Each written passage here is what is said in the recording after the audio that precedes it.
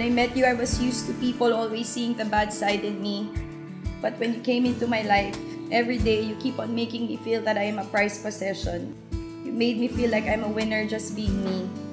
And little by little, I'm finding peace within myself. Happy ako na ikaw ang binigay sa akin ni Lord.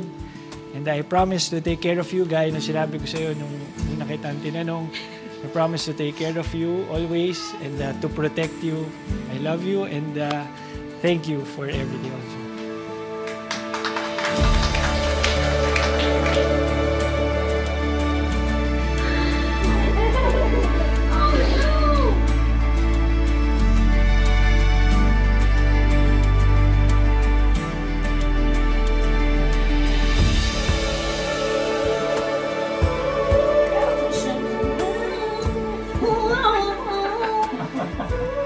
Thankful na sa one time na mabuhay sa mundong ito and God gave me you as my parents. And thank you.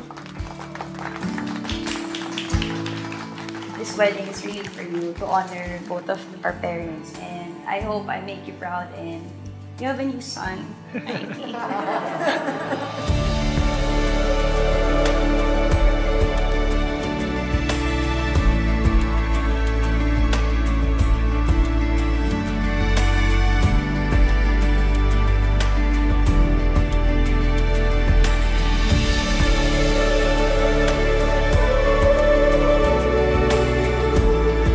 I've never been more sure that you are indeed God's blessing and answered prayer to me.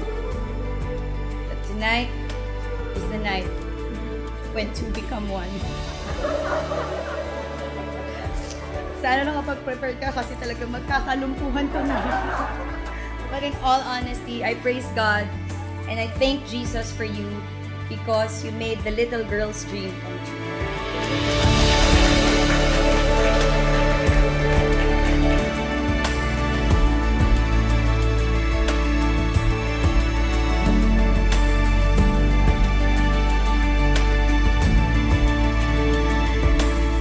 Next year, pag natuloy na yung big wedding, by God's grace. Kaya salamat na secure na nito.